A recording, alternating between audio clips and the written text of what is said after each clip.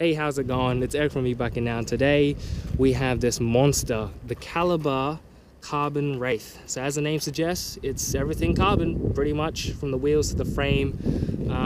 Yeah, and it comes with a crank drive system, full suspension setup, it's even got a dropper post. So I'm really keen to get this out on trails and see how it goes. So let's test it out. People are always pushing the boundaries of anything. Whether it's how deep into space we can travel or how many hot dogs we can eat in 1 minute, humans are always... Wow, that's impressive. Is anyone seeing this? Oh, humans are always striving to push it one step further. So, how does a company push an e-bike further? Well, how does a carbon fiber frame, carbon fiber wheels, carbon fiber handlebars, dual crown forks, rear shock and Michelin gripped R tires sound? Pretty good, right? Well, ladies and gentlemen, I want to welcome the Caliber Carbon Wraith. This high-end machine is no joke. Priced around the $7,000 mark, the Shimano XT fitted e-bike is for the serious and, well, of course, the wealthy. You'll find the carbon frame blacked out in a matte finish featuring a single pivot linkage for the rear shock, alongside some cross-country / all-mountain style geometry.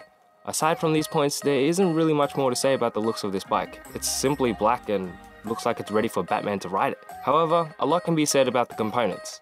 Like I said, the Wraith is kitted with some Shimano XT components. These include the brakes, cassette, derailleur, and shifters. The crankset is an in-house e-bike specific component. The pedals are from Shimano Sane. These are popular flats from Shimano's downhill flagship group set. With raving reviews, I can agree that these are a pleasure to use. Most high-end bikes don't offer you pedals, however Caliber did, so I'm kind of surprised, but more so impressed by the pedals that they chose to offer. They didn't just give us some cheap stuff. Now with XT fitted brakes, you can imagine that they would perform well, right? Well, let's see how they perform in the brake test. Oh, and just before I show you this, take this with a grain of salt, because the surface and the tires when I'm riding and testing all these bikes differ from each review. So anyway, without further ado, cue the test.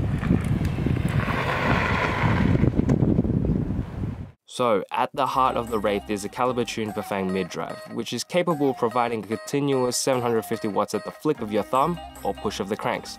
The motor is quoted to peak at 1200 watts that will surge through the 27.5 inch carbon wheel set. These wheels are wrapped in 2.35 inch Michelin gripped R tires that will handle most of everything you throw at it. From my test, they did well and are fast rolling.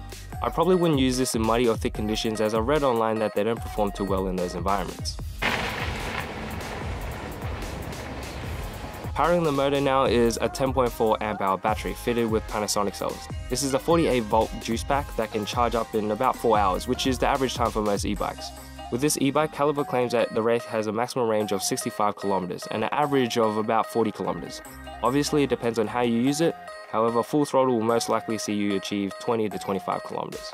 To control all this comes a Caliber C965 meter. This is a LCD meter with a backlight and basic functions that show you the battery level, speed, and pedal assistance level, which there are 5 of. To the left is the control box that allows you to turn on and off the bike, set the pass, turn on the backlight, and also enable the cruise control, which I don't see myself using anytime soon. As you may have noticed, the Wraith is armored with some serious suspension. 203mm at the front. That's right, you heard that right. 203. This is thanks to the D&M USD 8s at the front. At the rear, you'll find D&M AOY36RC rear shock with lockout and rebound settings. Now, I personally think this setup is a little bit overkill. The 203mm at the front is some downhill stuff, but I can't imagine many people using this downhill. More of an all-mountain cross-country trail bike, where 150mm would have been more than enough. Now, another thing about this setup is that it kind of doesn't make sense. You have 203mm at the front, but only about 100mm at the rear. It hasn't been given, but I measured it somewhere between those numbers. I guess we'll ride it and see how it goes. One thing I forgot to mention is that the bike comes with a dropper post as well. Now, this one is also from D&M and equipped with a WTB Pure saddle. Ready? Yep. Okay. Ooh.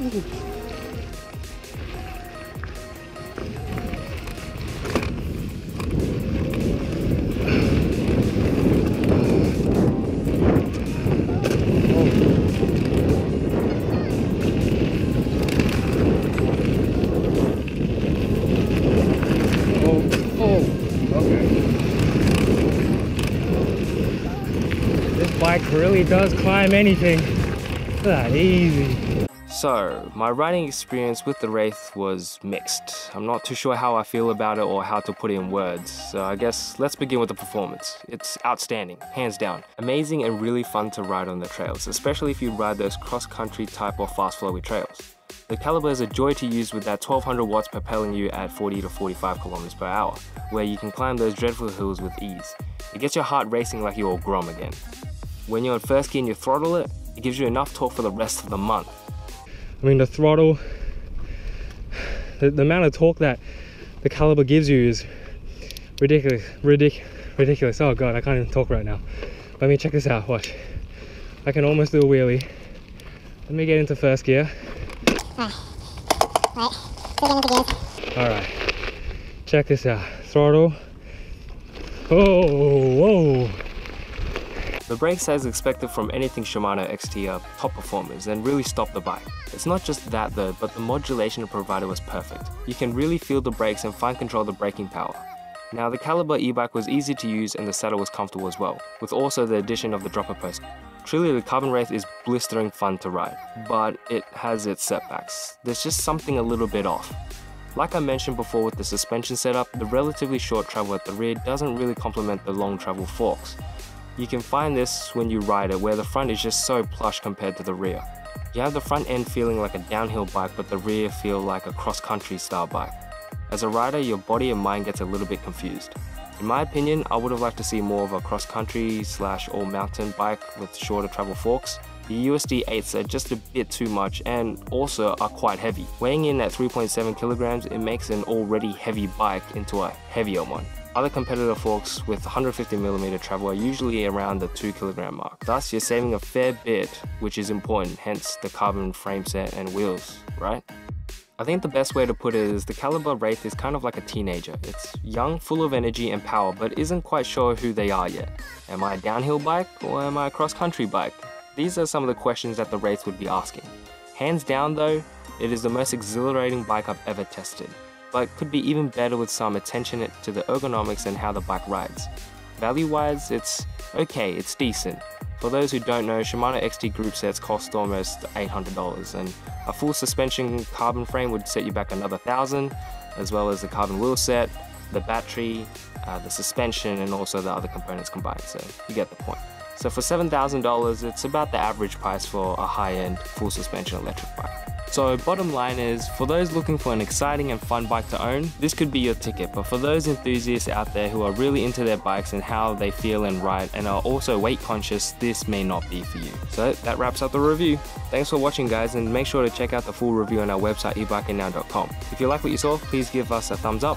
Also, if you have any comments or questions, drop them down below. Follow us on Facebook and Instagram to stay up to date with the latest. And don't forget to turn on, hop on, and ride on. Peace out. I'm hungry. My back,